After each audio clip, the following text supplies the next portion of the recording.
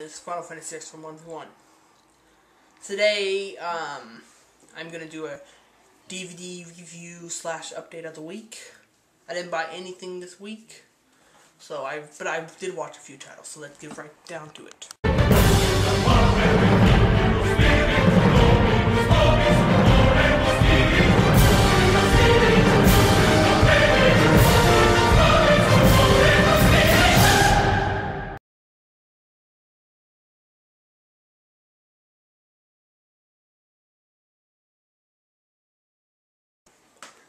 The first title I checked out was Philadelphia. Now, I have a review of this on another video, so if you want to check out that video, link will be in the description. The next movie that I checked out this week was The Brothers Grimm. Now, The Brothers Grimm was a very good movie.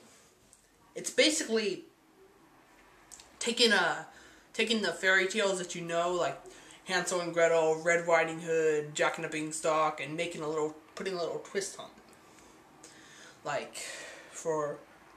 And these two people, and the Brothers Grimm are like the writers of the stories of like Red Riding Hood, Jack and the Beanstalk, Hansel and Gretel, all those other stories. And they're like the detectives of this movie, investigating some mysteries surrounding the fairy tales. The fairy tales have a little twist on them with people actually dying in the movie and stuff. It's pretty creepy in some ways. Matt Damon and Heath Ledger do a fantastic job working on this movie. Terry Gilliam, the director, it's really good. He does really good special effects. The makeup effects are really good in this movie. They make some pretty horrifying effects. The visuals are amazing. The movie's good, yeah. The movie's really good. It's not the best, but it's certainly not the worst. Definitely one of the best of the year was made.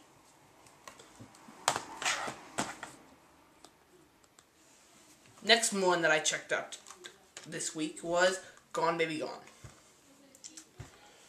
Gone Baby Gone was a really good movie. It was really good. Basically one of the best of 2007 also. The year was made 2007, I think it was. Basically, the plot of the movie is... It's basically, if I tell you the plot, it will spoil sort of the movie. But here's basically the plot of the movie. There's a mystery surrounding the disappearance of a little girl.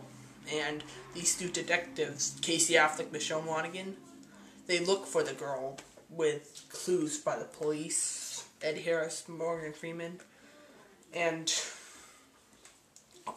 there's a huge twist that I did not see coming at the end of the movie. I'm not going to spoil it, but it's a very huge twist.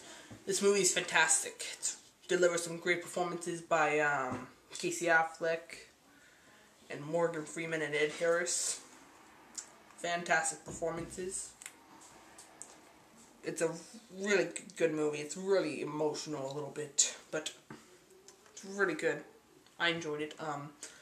If you like movies, if you like dramas surrounding disappearances of girls and people and stuff, it's really good. The main mom in this, she got nominated for an Oscar for her performance, and I think she deserves it too. It's a really good performance that she made. Anybody who likes dramas should definitely check this out. And the last DVD that I checked out this week, was X-Men. Another fantastic comic book movie. If you saw my DVD collection video where I talk about my favorite comic book films, this is one of them. X-Men is just a really incredible film. It's really great. It's a really good comic book film.